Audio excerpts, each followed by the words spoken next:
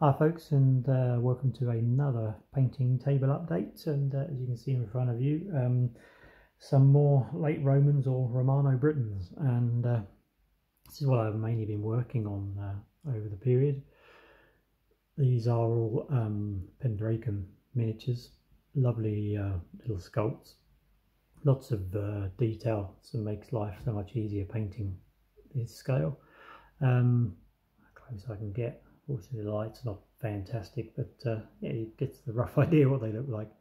As I say, I've managed to finish another unit, so yeah, let's get in there. Let's go with the wintry theme again. So if I bring back to the second, or I say the first unit I've done, so this, as I say, at the moment I'm going to be using these for 1 hour wargaming rules. But gives you a rough idea. That's once I eventually get around to writing my rules, those will be two large units. I've also got another command unit and another command unit. I couldn't find that sort of style flags or standards, so I ended up finding something from my old collection of 10mm Romans, which are also Pendragon as well. Managed to steal one of those. So basically this means now that I can put together four, spin them around, I can now have four medium-sized units as well, which this is what I'm going to use as a unit in the 1 hour wargaming rules as well. So I've got enough infantry now to do the Roman or the Romano Briton side. The original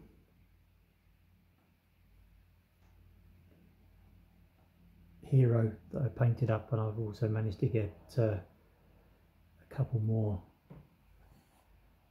Bring the light in a bit more perhaps. No, that just reflects off it. That's my painting daylight bulb. Yeah, so I've managed to get two more hero bases painted up, and I had a couple of spare guys left over as well, so I painted them up as well. Just didn't want them languishing in the bottom of the box somewhere. So yeah, so that's all I need for the infantry at the moment, apart from skirmishers, which I've started work on now. These again Pendragon miniatures, these slingers. I'm going to do 6 miniatures to a base, so that lot will be one base, and the bases will be the same size as the regular infantry. So yeah, I'm going to paint up a few of those. I think I've got enough for about 4 bases, so again I'll do 2 bases to a unit for when I'm playing 1 hour wargaming. In my rules there's only going to be 1 base per unit because skirmishers are classed as a small unit. So that, and obviously coming to the cavalry, once again Pendragon miniatures. I'm going to be working on some cavalry soon as well. I've got these cleaned up and undercoated, and yeah, so there's going to be 4 of those to a base as well. So once again, same size bases.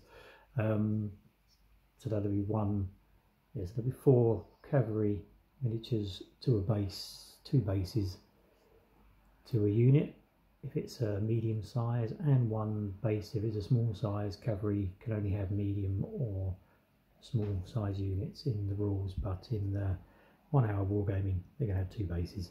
So yeah, that's a little bit of a catch up on the painting table.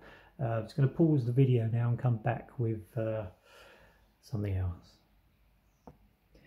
And back again, and yeah, the Climb the Lead Mountain continues. If you remember these guys, these are the guys I was going to paint up for the first part of the challenge, and yep, We've actually managed to complete them. Apologies for the light, they're just absolutely atrocious at the moment. But yes, I managed to paint these guys up. They're 95th rifles, and based individually. Going to use them as a skirmish game. Whether I can bring them a little bit closer. Yeah, the light's just making them look really shiny. They're not really shiny, it's just that the light's bouncing off them really well. But yeah, I mean, I've got them painted up and basted. They're not going to win any painting competitions, but they are painted and out of the lead pile. So yep, so up in keeping with the challenge, I'm going to pick my next group of figures, and I've found these guys languishing in the bottom of a box somewhere. These are, I think they're Warlord Games French Voltigeur set, 6 of them, and yeah, so I'm going to paint these guys up this month, and hopefully, like I did this month, at the end of next month, I'll have them finished. Nice sculpt, I must admit. They're what do you call it? Perfectly nicely detailed, so they should paint up really well. As I say, I'm not going to go crazy. I'm not going to paint them to a sort of an incredible standard. Just going to paint them up and get them finished for this month's. I'm going to base them individually as well. Paint them up for this month's painting challenge. One thing I did find, this guy here, I can't find his arm anywhere. So yeah, I'm going to have to see what I can find in my box of plastic bits and pieces to finish him off. But there you go. So yeah, that's going to be the challenge for the next painting for this month. As always, thanks for taking the time to watch my videos. Any questions or queries, leave them in the comments and I will get back to you. And only leaves me as always to say take care everyone, and bye for now.